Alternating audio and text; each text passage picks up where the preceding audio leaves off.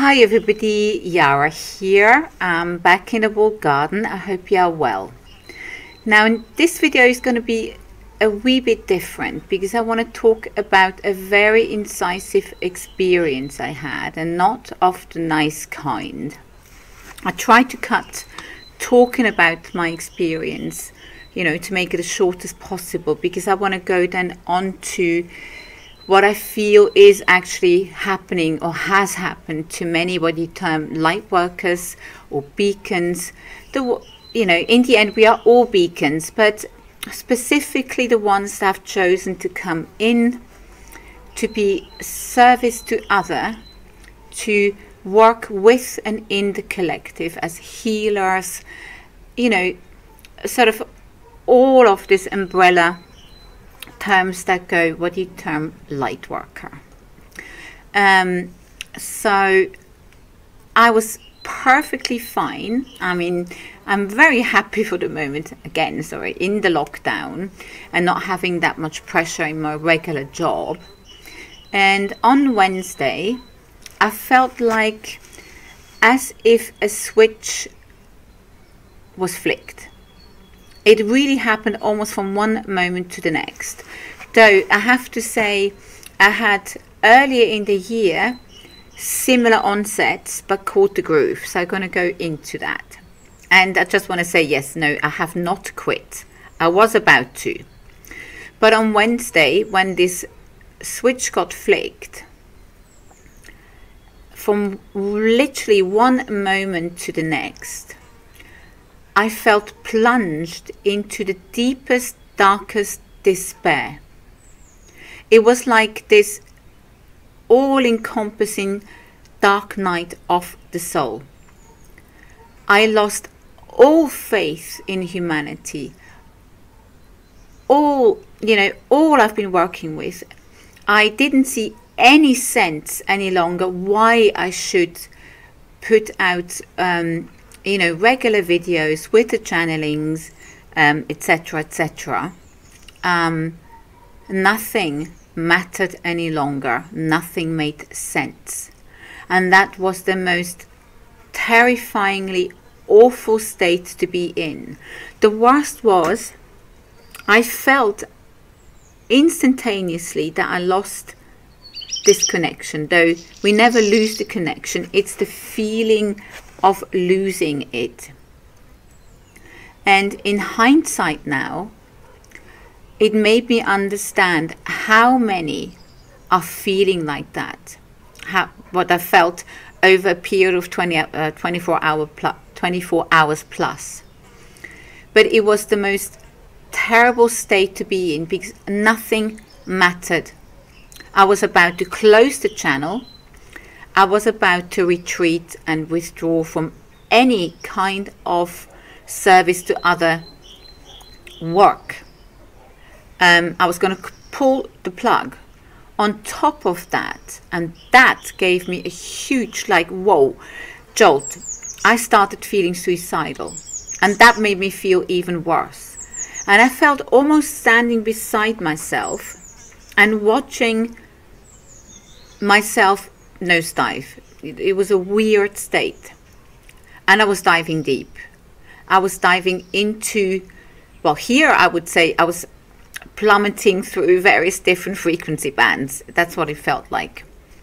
I felt like being free fall, and the worst was not feeling the connection and this absolute sadness in my heart. It was almost killing me.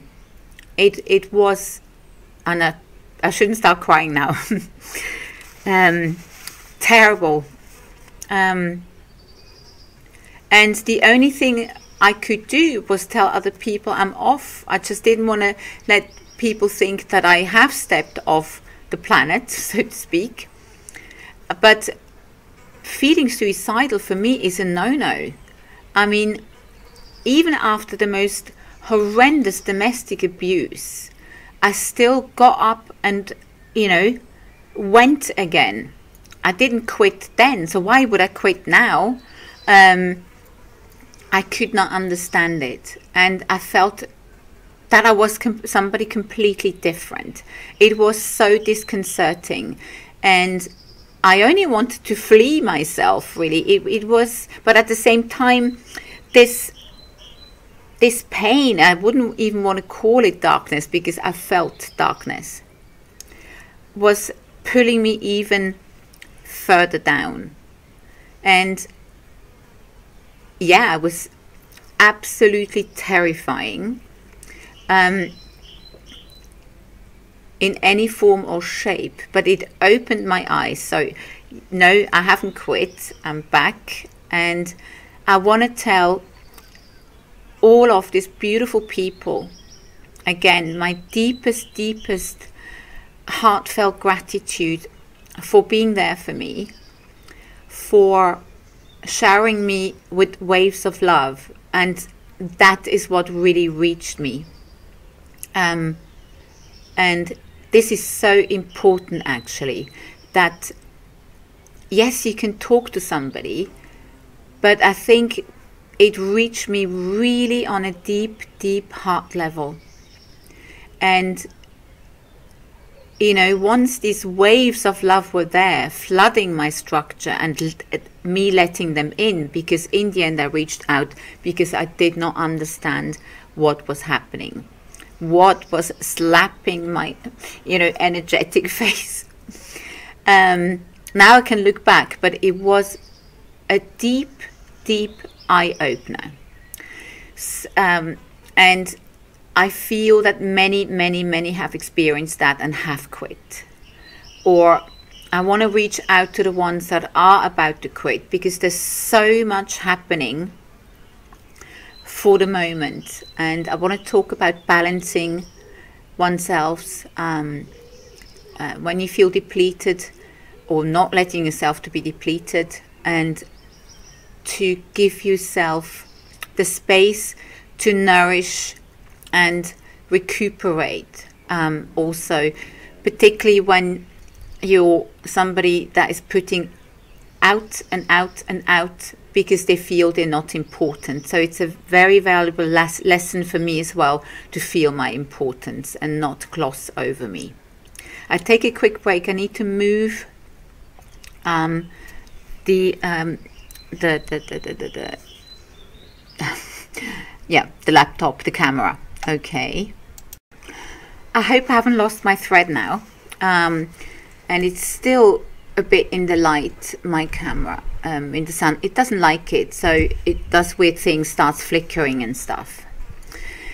So having experienced this, and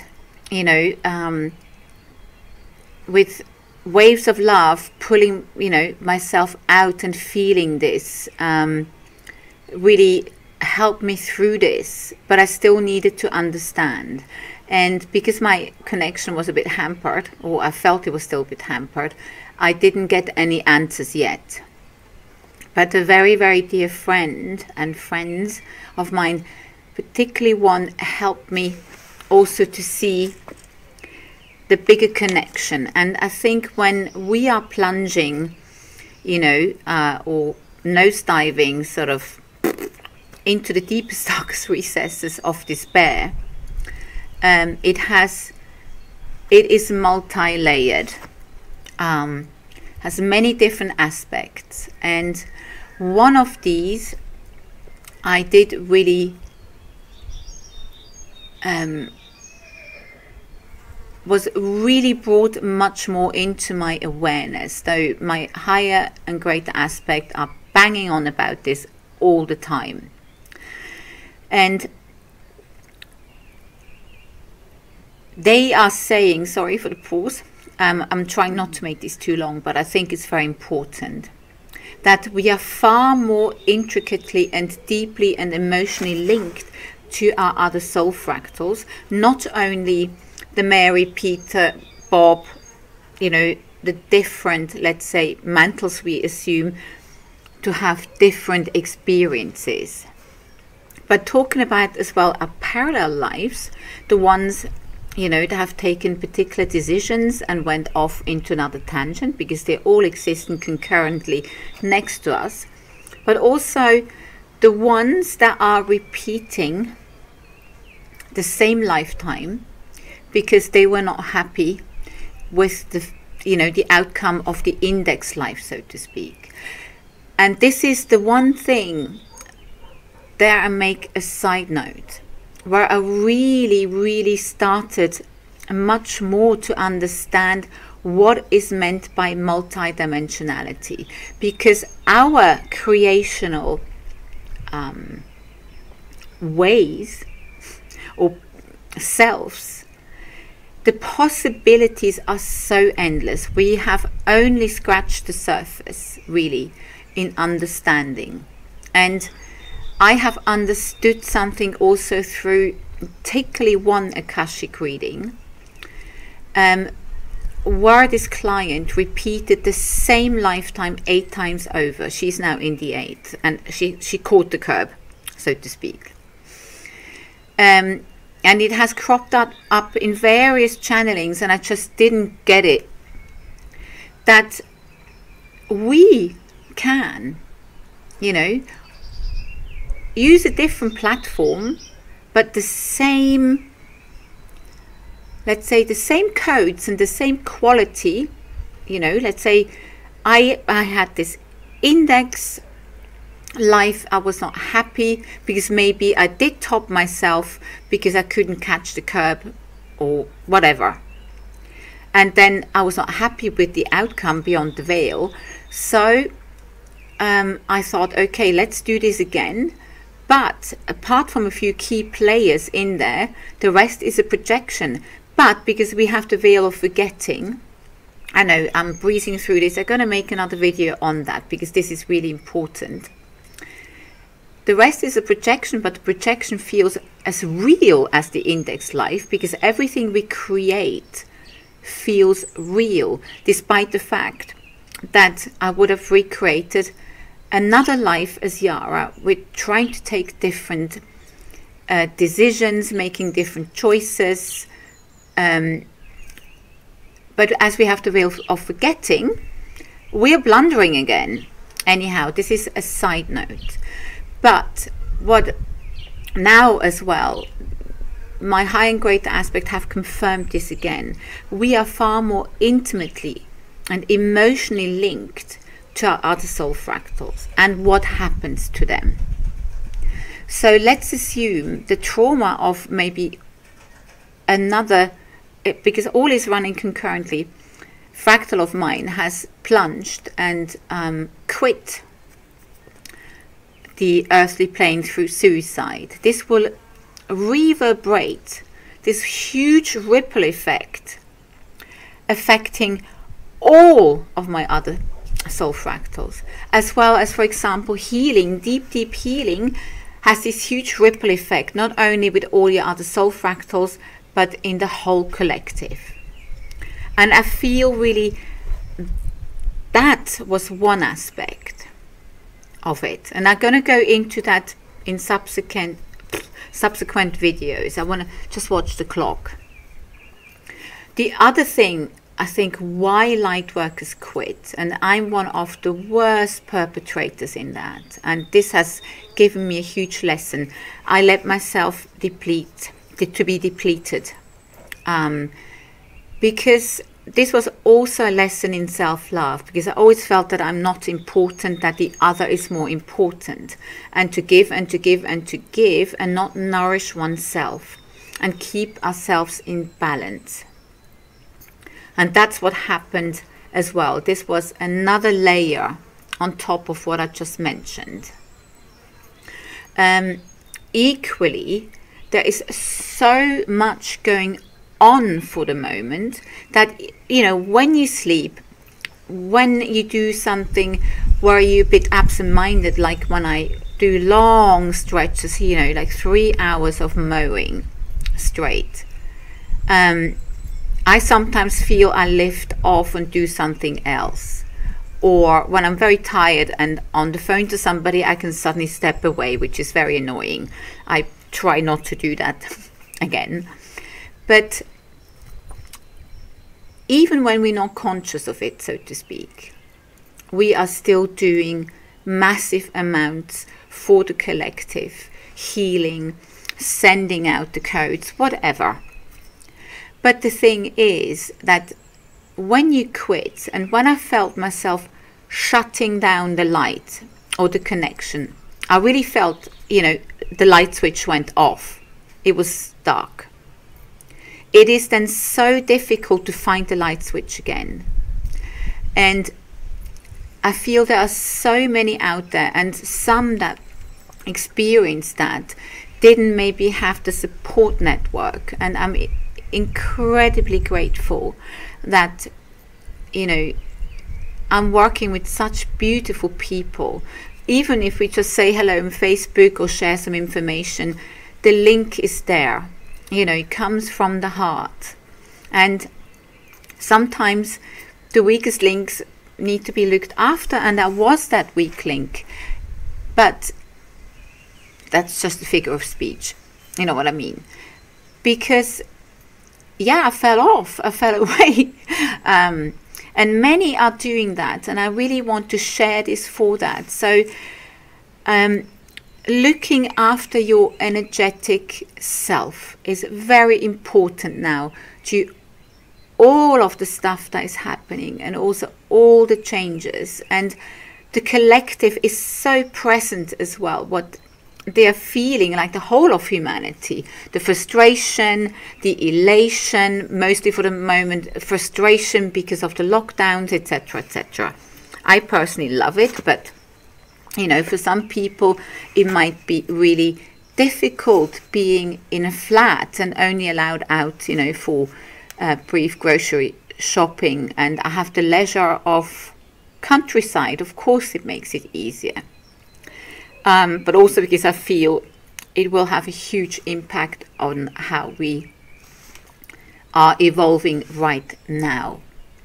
So there are various different aspects to that, and also not laying yourself open to be energetically sucked dry. This is something I have to learn to, you know, learn to say no and say, I'll do it at a later date, because now I need to look after number one.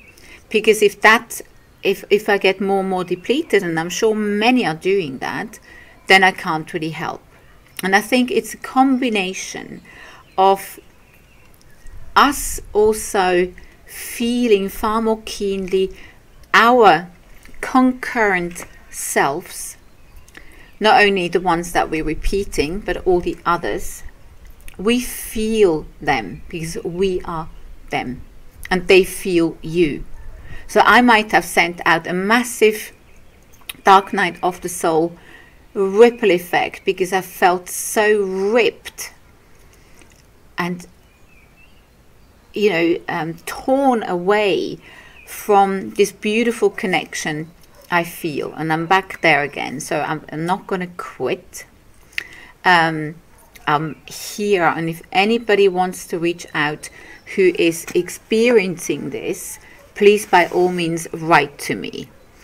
Also, one last thing, if anybody has a few cool questions for my next video, because I think this is so beautiful, because I can answer, hopefully, well, you know, through also my filter with my higher aspect, some of the questions that people feel compelled to ask. And I'm not shying away from any kind of, you know, conspiracy type things. The higher aspect will answer as they do. And yeah, so if you think of any cool stuff, send me the questions. So I hope this was helpful. And before I go, sorry, I want to briefly make you aware exactly about this in a certain way by a friend of mine, Carol, and her name is Way Shower, and she actually speaks about this as well when in a cluster group, a beacon, because we have all our little cluster